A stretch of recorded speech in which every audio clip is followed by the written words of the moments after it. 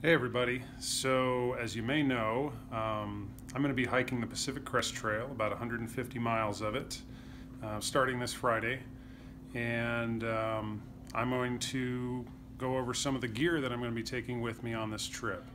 A lot of people have been asking me, what are you going to take, how are you going to do this, how is this possible? Well, let me show you how it's done. Right over here we've got, this is the Z-Packs Arc Blast 55 backpack. Incredibly lightweight.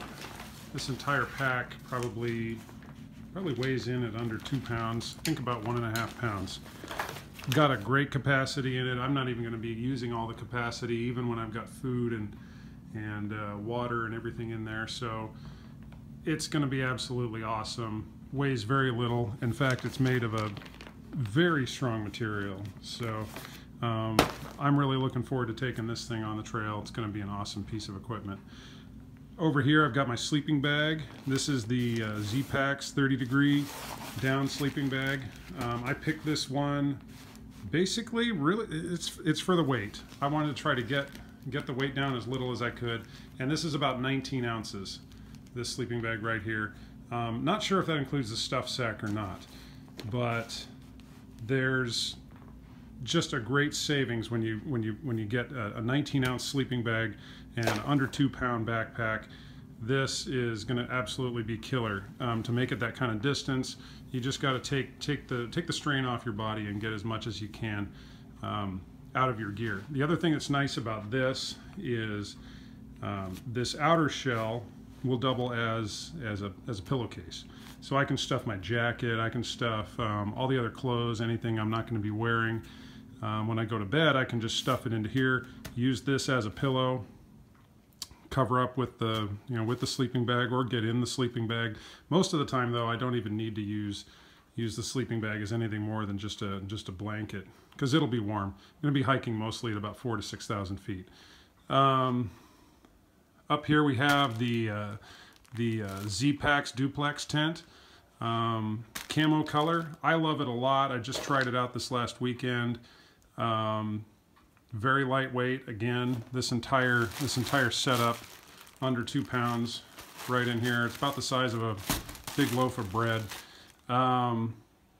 It's awesome. You actually use these Lecky trekking poles right here as the main support for the tent. So you basically get a double dip right there. You've got your trekking poles that basically stand as the poles for the tent. I've got a set of aluminum stakes.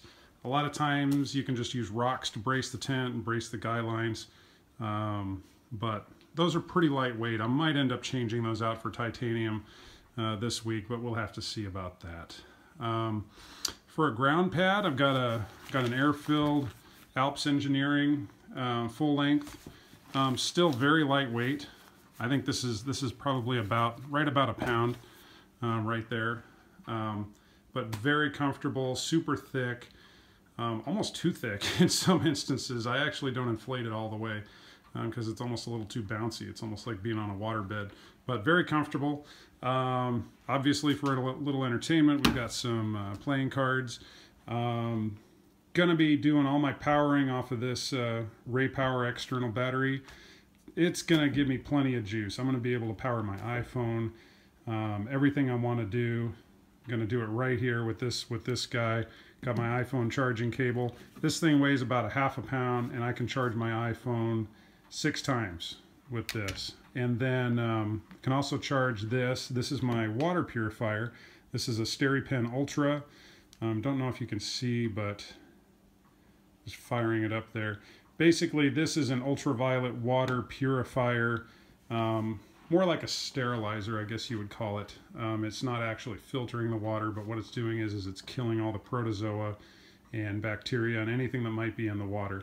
So, got to be a little bit careful as far as what you're putting in your water bottle, because you're going to be stuck with, if you go and get muddy water, you're going to be stuck with muddy water. But you can still purify it with this, but it's going to taste like muddy water.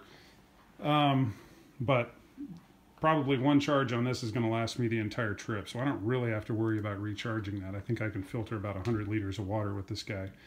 Not filter, but purify. Got a titanium spoon I just picked up. This thing weighs almost nothing. It's absolutely amazing, but it's incredibly strong. You can see how they put that little ridge down the middle. It gives it a lot of strength. But I love the long spoon. You can get down into those freeze-dried meal packs pretty easily and not get your hands all covered in spaghetti sauce or whatever.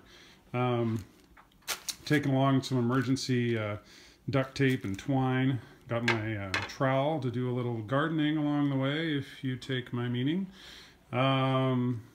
Measuring cup, just a lightweight plastic deal you can get at any camping store.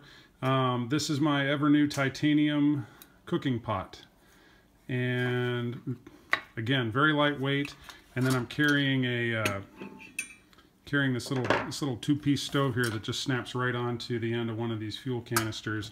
These are awesome because they're super small. They just go right onto there, and you can put your cooking pot right on top of there. Little stuff sack for that to go on. The pot's super light, and I've got a little plastic doohickey in here to scrape. These things are absolutely awesome for scraping out your pans and cleaning them. Got a pack towel here. Again, really lightweight, super absorbent. You can stick that thing on a rock. It's dry in probably 20 minutes if you give it some full sun. So that's it, guys. I think the total weight is probably going to come in somewhere at around 15 pounds. Not including water and food, fuel, and consumables, basically. So just base gear weight about 15 pounds. So you can imagine you're not talking a whole lot of weight. So that's how I'm going to be able to cover 150 miles, is just lightening the load and doing it that way. People always ask me, Aaron, what are you doing for protection? Well, hey, I've got it right here. My original choice. SKS assault rifle, 30-round magazine, folding stock, got some optics on there, iron sights if they don't fail, got the strap. It's great. The only problem is the gun itself weighs about as much as all the rest of my gear combined.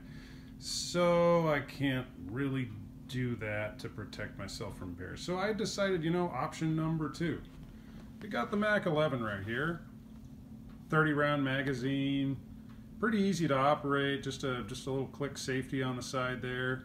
You could probably pop a bear full of a bunch of holes in no time. But you know what? The thing still weighs like 5 or 6 or 7 pounds. It's a bit unwieldy. Then you throw in the magazine and everything, and it just can't do it. So I settled on my handy dandy little pocket knife here. Just open it up, and well, I'm gonna have to get really good at fighting back if I get attacked. So that's about how it's going to work. So I hope you enjoyed my video. Look back at my page. I'll be posting updates as I go along the trail when I can, because I don't know when I'm going to get service, when I'm going to be able to post anything. So check back, and I'll try to make as many updates as I can, and see you out on the trail.